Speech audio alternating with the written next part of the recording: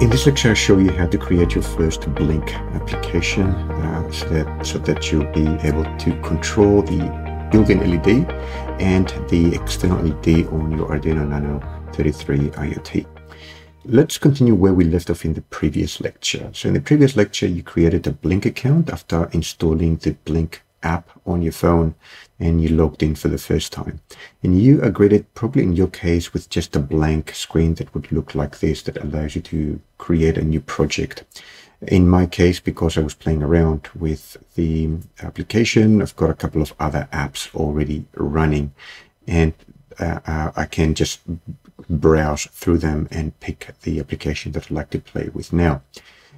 This is the application that I demonstrated at the beginning of this section. So what I'll do is I am going to delete it. So go into the settings and just delete this application and start from scratch. Another thing that I wanted to show you here before we get into the app development step is to tap onto the I button, the information button, and notice that the server to which we are connected is the Blynk cloud server. Later on in another section in this course, I'll show you how to use a private server instead, which has significant advantages. All right, let's go back here, and I'm going to create a new project, and let's call it Demo 1 for lack of a more imaginative name. And select the device. As you can see, we've got access to a wide range of possible devices. There is no device specifically mentioning the name of the Arduino Nano 33 IoT. Let's see if we can get anything anywhere close to it. I guess the Arduino MKR 1000 would be the closest to it. So I'm going to select that, knowing that it does not match the name of my board. It's important to select a device that is as close as possible to your actual target device, because that is how Blynk knows which pins especially to provide to you in its user interface. So I'm going to come back to that in a moment. For connection type, this is pretty obvious. We're going to go with Wi-Fi. All right, now create project. Okay, and notice that there is an application token that was sent to my email address for this account. This is important because this is the token. Think of it as a password that allows my Arduino app, so the sketch that is running on the Arduino, to talk to my application on my phone via the Blynk cloud server. So we're going to check my email in a moment. So if you don't find that email, you want it to be sent again, or for whatever reason you made a mistake somewhere and you want to recreate that token, just go back into the settings and you'll see that the authentication token that was just generated is this. You can change it, or you can just send the email with this large alphanumeric token to your email address. You can do that from here. Now, before we have a look at that token, just wanted to show you one thing. So tap anywhere, and let's say pick the button, and then tap on the button itself to configure it. You'll see that we've got a choice of pin that we'd like to control. Now, what you see here, especially for the digital and analog pins, which are listed right here, depend on the type of device that you have selected. So as you remember, we selected the MKR 1000 as the device that we are targeting here, and Blynk has configured this device to have 6 analog pins, and let's go for digital. Oops, I need to scroll. It's a wheel there, and 14 digital pins. And having a look at the documentation here, as you can see, the Arduino Nano 33 IoT has got a total of 21 digital pins. So there's a bunch of them on the right side and the rest on the other side. And many of them double as analog pins as well. So you can see A0 to A7. So when it comes to analog pins on the application itself, we have all of them available through the Blynk app. All 7 of them are available. If we are interested in digital pins, we've got a total of 14 digital pins available, even though the Arduino Nano itself has got 21. So just keep an eye on the Blynk store in case the Blynk developers target specifically the Arduino Nano 33 IoT. That does not mean that you cannot address all of the pins on your Arduino just because the digital options here go up to digital pin 14. You also have a large number of virtual pins, and I'm going to talk about those and show you how to use them later on. You can see you've got hundreds and hundreds of virtual pins, and you can map virtual pins to anything else you want on your Arduino, whether they are physical pins or even functions, and therefore you can tap onto any kind of functionality that you want through the abandoned virtual pins rather than digital or analog pins. The big advantage of digital or analog pins is that you don't need to do any coding, any work in your sketch. You can just use the Blynk driver, which essentially is a firmware that connects the Blynk application with your target device, and without any programming, you'll be able to target digital pins. I'm actually going to show you how to do that now. All right, so that's a bit of a parenthesis here in relation to the pins and the type of device that you use and you set it in your Blynk application. Just remind you that we've got the MKR 1000 set up here with Wi-Fi, even though we're using an Arduino Nano 33 IoT. All right, I'm going to delete this button for now so that we can do the development in one go very soon, in the next few minutes. Now, let's go over to the Arduino sketch. So I'll go over to my computer. I've got a blank sketch here. The easiest way to begin is to use templates and then modify templates as needed. Now, there are 2 sources of templates that are managed by Blynk themselves. The first one is called the examples.blynk.cc or the Blynk example browser that you can see here. So you load this in your browser, and then that gives you access to combination of boards and then the connection type that they're using. So for example, if you're using an Arduino Uno with your Blynk application and you can plug in an Ethernet shield on it, then with these 2 choices, the example browser will give you a template that you can use and build on. You can do the same thing with the ESP32, for example, say the built-in LED, so the built-in Wi-Fi should be available somewhere here. Just wait for this to update. There you go.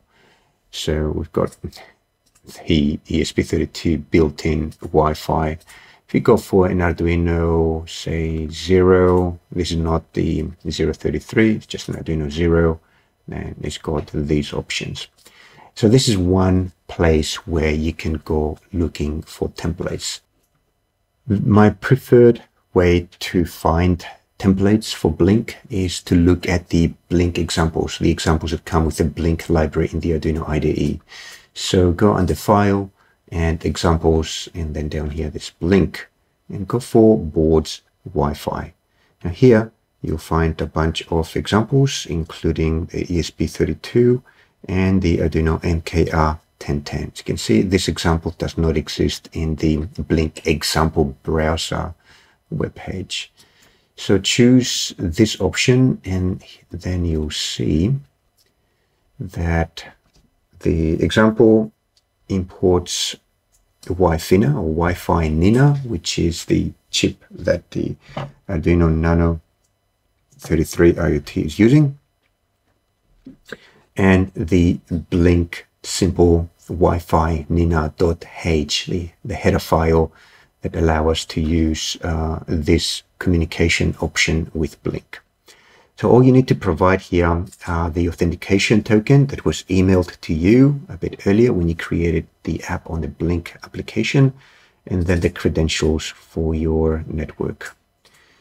Below that, you'll see that you've got the setup function, which has a very important function, begin, that belongs to the Blynk object. You pass the authentication token and then the credentials for your network, and that connects your Arduino to the public Blynk server, and its operations begin. If you're using a private server, as we'll be doing in another section in this course, then you'll be able to call this version of the begin function, and instead of connecting to the public server, you'll be connecting to a private or local server, perhaps with an arbitrary IP address and port number. Inside the loop is the minimal version of a Blynk sketch. All you've got to do is to call the run function of the Blynk object at least once per loop, and that will manage all of the various Blynk operations. Okay, let's go on and build on this sketch, and I'm only going to make a single modification. I'm going to create a new tab. I'm just going to save this sketch so that I can modify it.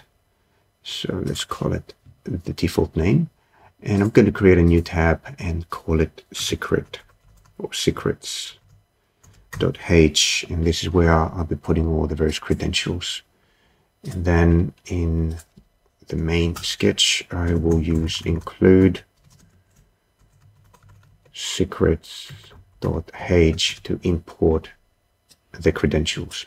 Next, I'm going to cut the credentials from the main sketch and put them into the secret.h file and save. All right, now about the credentials. This is the authentication token that I mentioned earlier, the one that we emailed from the application to your email address.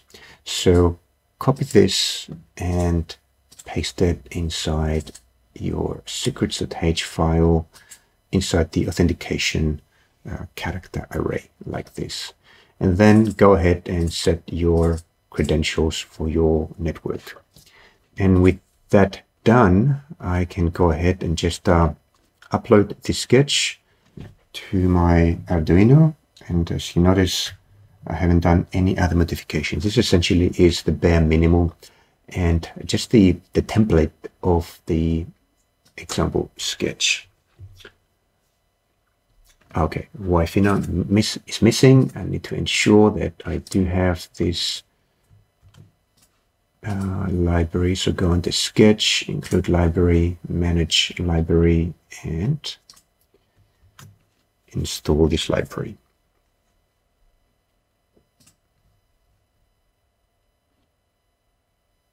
Okay, and try again. Hopefully nothing else is missing.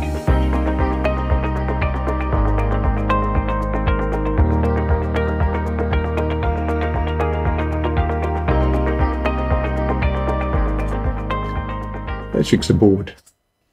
All right. Ensure that I've got the correct board selected and the correct port. All right, they look good. Now let's upload the sketch.